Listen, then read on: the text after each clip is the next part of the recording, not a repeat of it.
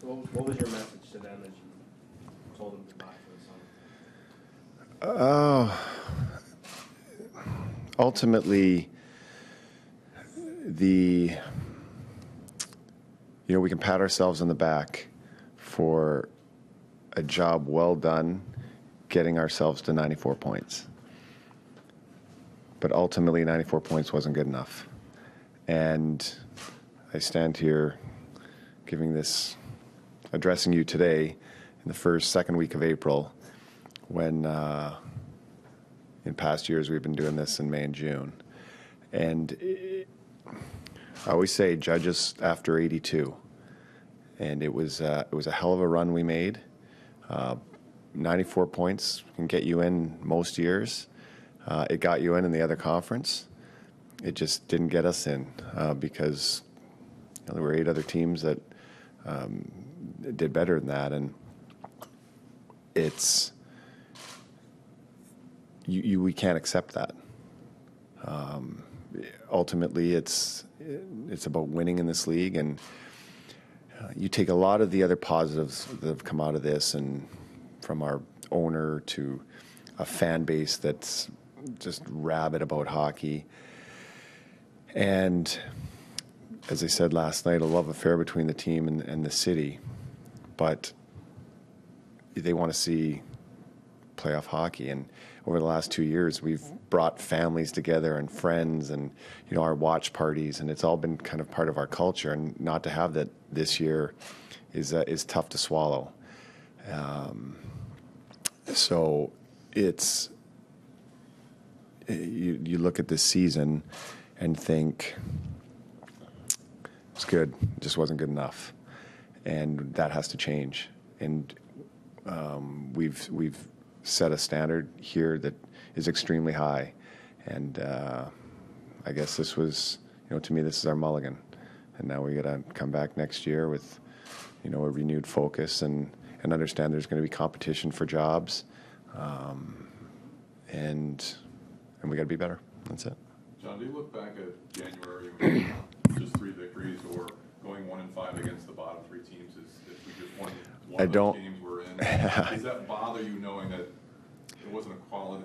No, because I sit back and say, well, we beat Chicago twice.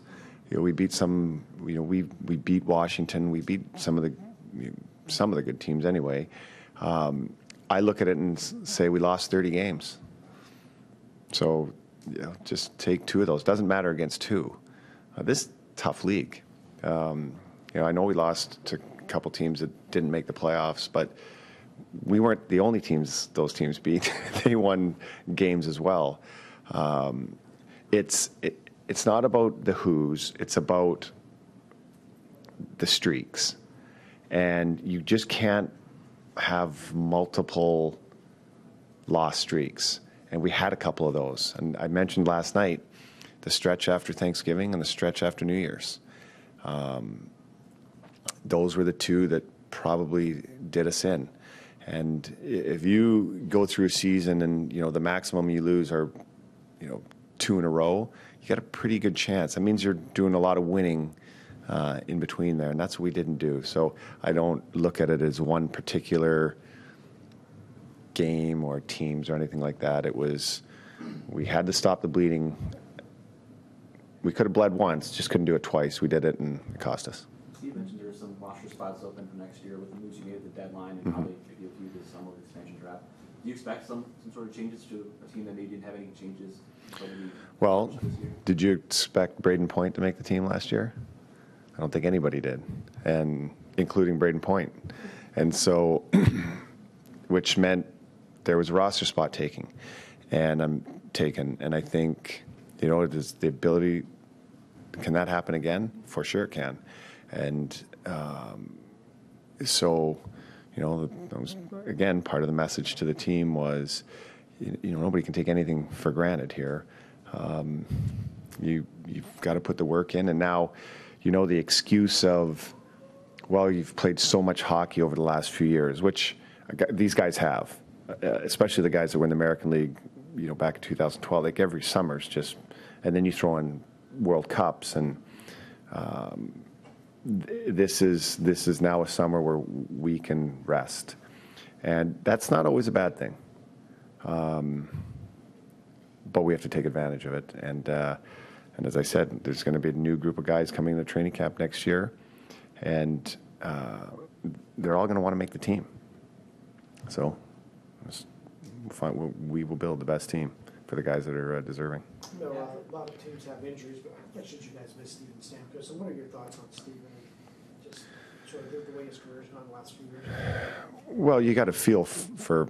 It's not that his career's gone bad. It's just he has spent a lot of it in the stands, and for variety of injuries, and that happens to players. There's the Coglianos of the world that have played 700 straight games. You marvel at that because it's hard to do. And you look at our team. Not one of our players played 82 games this year, and it's hard to do. And it's unfortunate because of a player of Steven's caliber. You want him in the lineup, but it was, as I said, this is 20. You field 20 guys on the ice, and he's a big part of our team. But you can't sit there and say, well, we lost one guy, so that was it for our season. He would have helped. There's no question. But we had multitude of guys get hurt, and as I said before, it was our team game wasn't good enough in the first half of the year, like we were in the second half of the year, and that's when you don't make the playoffs. It's not this guy was. It's all of us. We're all a part of this, and myself included. And so we have to. I can't sit here and say. The one thing about Stammer being out, you just feel for him because you know how much he wants to play, and that's the toughest part. Losing your captain, and it's tough. So hopefully, now this is a longer rest period for him, and we'd expect him to be at full health when he comes in September. When you got the day-to-day status, were you surprised that he didn't make it out there towards the end of the season? Well, no. The day-to-day status was just based on. He was feeling better. He was day to day. Who knows? We made the playoffs. Maybe he would have had the opportunity to come back. But we were pushing the envelope a little bit, and you don't want to put him in harm's way, and that's the decision that was made, and probably for the best. You have a lot of young guys that stepped up this year with all the injuries, and we saw a glimpse of what Joe could do last year in the playoffs. Mm-hmm. What do you think about how he was able to translate over the course of the full season? Well, I think he did really well. He ended up, north of 50 points, and I thought he brought stability to our power play in the absence of Stammer, and I think there was a really good chemistry with that group down the stretch. I think that was a big reason, or part of the reason, we were having success. He's grown, he's growing into the game in all facets of it, and we need guys to step in for the Stamkoses, and he was one of the guys that stepped in and helped us get to a point where we were now. What are you going to do with the extra 2 months off? I don't know. I haven't even thought about that yet. Well, I was just going to ask. The family, for sure. This is unprecedented territory for you. You're not used to having this. Your coach. I mean, how quickly do you start to prepare? Well, you do have to remember the year I got hired. I came for those, 15 games. I did. Well, hopefully, they're set up to hopefully make the playoffs here and go on a run. And that, gives you an opportunity to go see the prospects, which I never get to see during the year. And, go back to the old stomping grounds, which is, was only there for a year, but it was a great year. And, but it's just time to take a step back, take a breath, analyze what happened this year, and prepare for next year. And the final thing we talked about in the room with the players is it started today. Like, we can't look back and say training camps have started next year. It is today, and how you prep for today, both mentally and physically, will determine how we're going to start next year. And as a coaching staff, it's sit back, take a day or two, and then figure out how we're going to get better. How did this open your eyes as a coach to different things, or you make a lot of adjustments to different players and moved in and injuries, and uncharted territory for you? I mean, how do you change as a coach? Because Every year's different. Whether you win the Stanley Cup or you don't make the playoffs, you go through. There's different hurdles. There's different speed bumps. In the end, we didn't make the playoffs as a team, and we're part of the team. Did we? Ultimately, we were 3 points less than last year. Does that make us as a failure season? No. We grew as a team. We grew as a coaching staff. We had to change things a little bit to, to